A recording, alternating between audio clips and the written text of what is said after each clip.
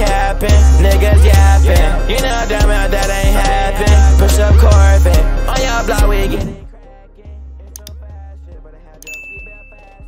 Yo, we're back with another editing tutorial, and in this video I'm going to be teaching you guys how to make this infinite zoom effect.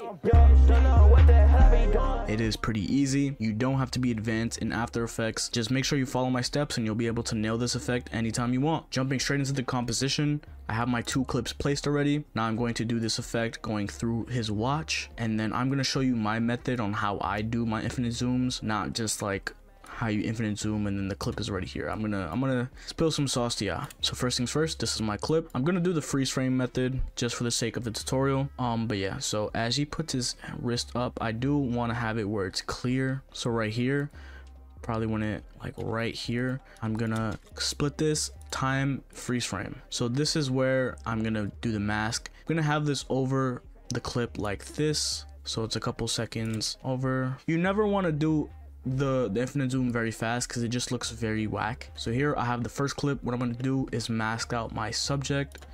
Now you can put it to full so you can make sure you get a proper mask.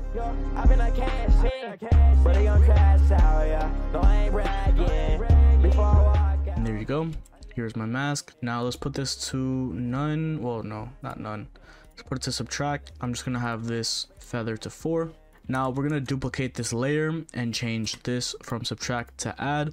So as you see, this is just inside of the watch, and then this is the outside of the watch. I'm going to color code them just so I know which one is which. So the outside will be yellow and the outside will be red.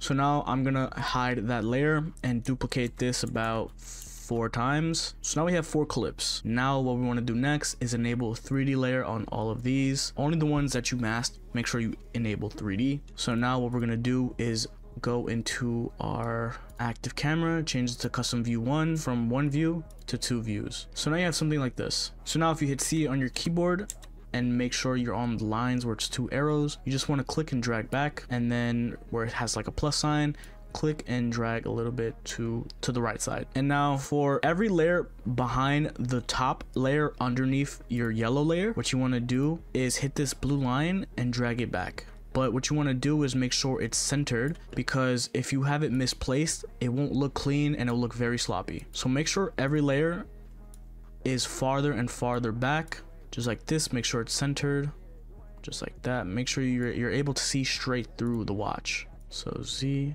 all the way back, just like this, down. Now you can make them, see here, you can see how far they are like this, but yeah, that's pretty good. And then for the last one, all the way to the back, just like this, and it looks nice. Now let's just control save. We save that camera and change it from 2 to 1 view, active camera. So now we have this, right? What we're gonna do is hide all of these layers real quick so we can see this.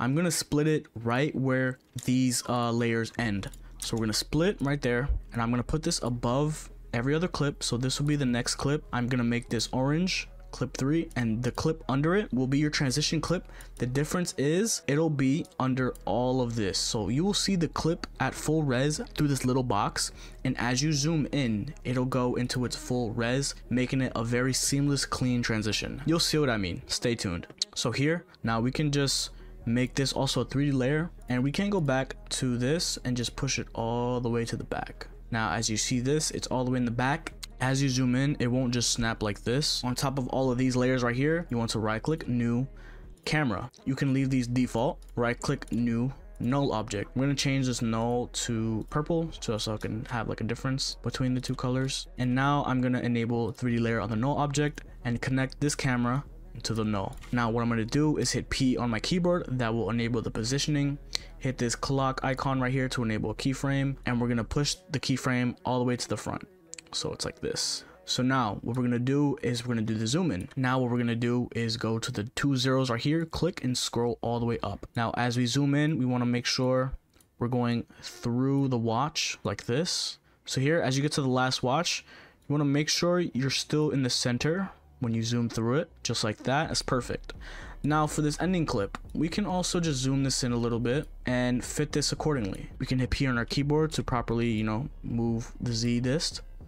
And if we back up a little bit, put more down a little bit, just like this. And now as we go through, you'll see this is where our clip will be framed. You want to make sure the clip is literally set in place. So basically what that means is we're just going to move this clip like this, make sure it's how it's supposed to be. So now as we take a look, we zoom out, you see it goes straight through the watch, but it's not graphed and it's not clean either. So as you see here, the clip disappears in the first couple frames. What we're gonna do is we're gonna slow this down a little bit. We're just gonna enable timer map. We want to make sure the keyframe is right there at the end of this clip, and click this, drag as well as the first keyframe down there. And also remember to enable frame blending, which is the first icon in the 4-layer box right here where my cursor is. Double click that and you'll get this frame blending effect. It smoothens out the clip so it's not frame droppy. So now you see we have it all the way through, just like that.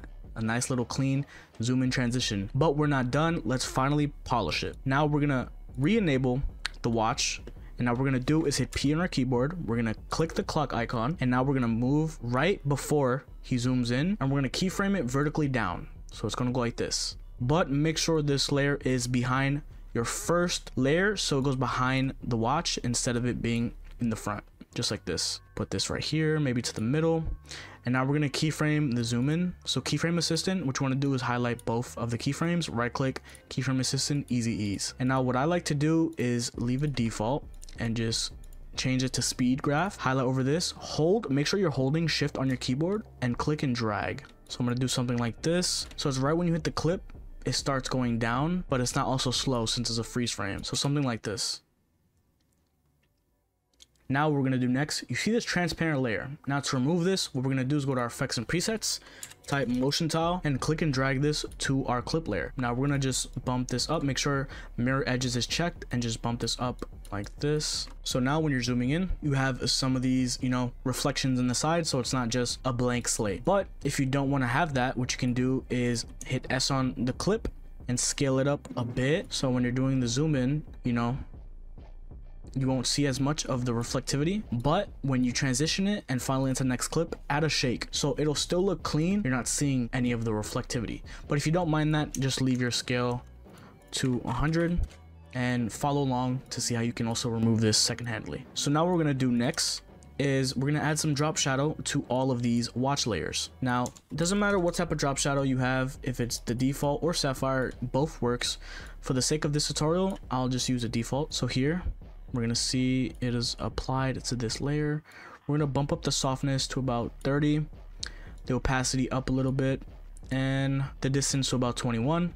Now we can copy that and hold all of these, you know, click all of these layers and Control V, and now we have drop shadow for the rest of these clips. Now we can enable motion blur on all of these, and we'll get this cool, nice motion blur effect, just like that. If you want this watch to, you know, go down smoothly, we're gonna right click, keyframe assistant, easy ease, and do the same thing we did with the zoom in.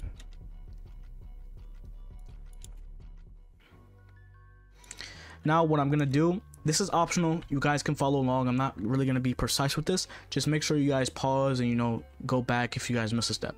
So I'm gonna enable scale on this clip as well as my position, and I'm gonna leave these keyframes here because this is the frame I want it to end in at the end of the clip. But here, as we get towards the reflectivity, what I'm gonna do is have this scaled up a bit and also up here a little bit, so it's still centered and you don't see as much as that, you know, the reflectivity, but as it goes, it positions perfectly. If we take a look at this, you'll see now that we're not seeing none of the reflectivity around, which will be the motion tile, and we're getting that nice, smooth, seamless transition look to it. Now, these are important key parts to this, you know, effect, because you want it to look clean overall. You don't want it to look choppy, and following this step by step, you'll make this effect look amazing. But yeah, that'll pretty much be it for today's tutorial. This is the infinite zoom transition. If you guys did follow through and you guys are doing this effect now, please leave a like, subscribe if you're new, and leave comments down for, you know, future tutorials I should do. I'll see you in the next video. Peace.